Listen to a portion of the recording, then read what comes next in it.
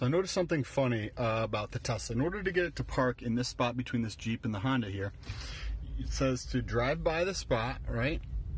So we just drove by it very close. Okay, it's actually working now. It's never, maybe I was never close before. You press the P, that says you need to park. There is the spot there. Up here at the top it says shift to reverse.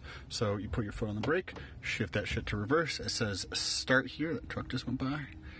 We're gonna press start. You can see over here.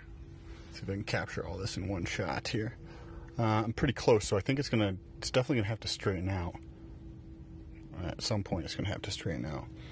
Because it's, oh, maybe not. Yeah, it is. Okay, here we go. Straightening out. Pull forwards. And the other day when I did this, in that Honda spot right over there, it pulled perfectly between the lines. I should have showed that afterwards. And there we go.